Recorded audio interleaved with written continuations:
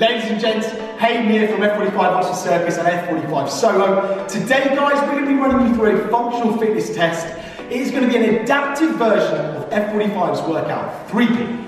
The way it's going to work today guys is we're going to have 5 stations for you. You're going to do 1 set at each of those stations, 45 seconds of work, followed by 15 seconds of rest.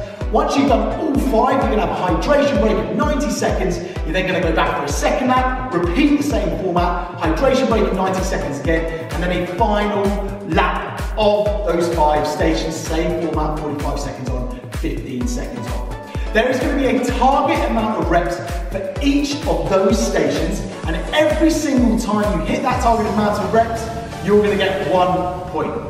Obviously, as you're doing 5 times 3, if you hit every single targeted rep scheme, you're going to get 1 point for yourself, okay? Total is obviously 15 points. It's all body weight today, guys. It's all functional stuff, so get stuck in, enjoy it, and get the most out of it.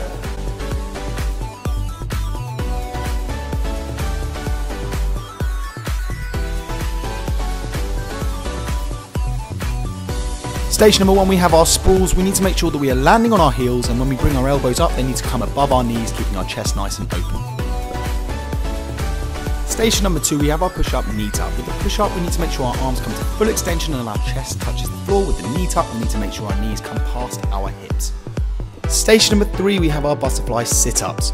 With this movement, guys, we need to make sure that our feet are touching, our knees are wide, we're reaching behind, touching the floor behind our head, and we're then reaching up, touching our toes at the front of the rep. Station number 4, we have our lateral shoot through. We start in the 4-point hold position. For 1 rep, you need to bring your leg through the opposite side, bringing the opposite hand off the floor. And station number 5, we have our burpee tuck jump. With our burpee, our chest must touch the floor, our hands must release. With our tuck jump, our knees must come past our hips before going back down into that burpee.